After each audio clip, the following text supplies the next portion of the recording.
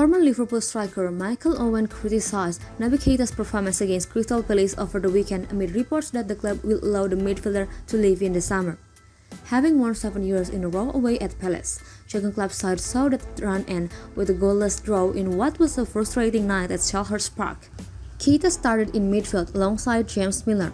The two players are both out of contract in the summer, and neither could lay claim to a good performance on the night. Particularly Keita, who received an early yellow card before coming off at halftime, and Owen was quick to call out the former RB Leipzig midfielder, as well as the rest of the Liverpool engine room. Fabinho has been average this season, really average. Harvey Elliott when he came on at halftime. He gave the ball away more than he kept it. Naby Keita is just not good enough for a midfielder in my opinion for Liverpool.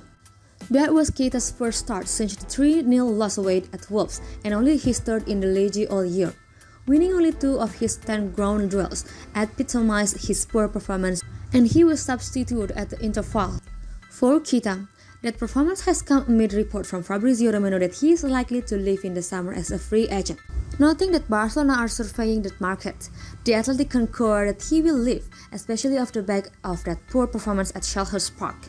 After 6 years at Anfield, the 54 million pound experiment seems to be over as Liverpool look to rebuild in midfield during the summer window. His exit could be the start of that process, alongside other departing players.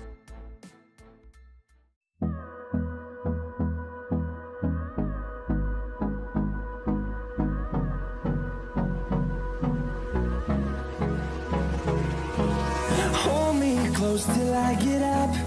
Time is barely on our side.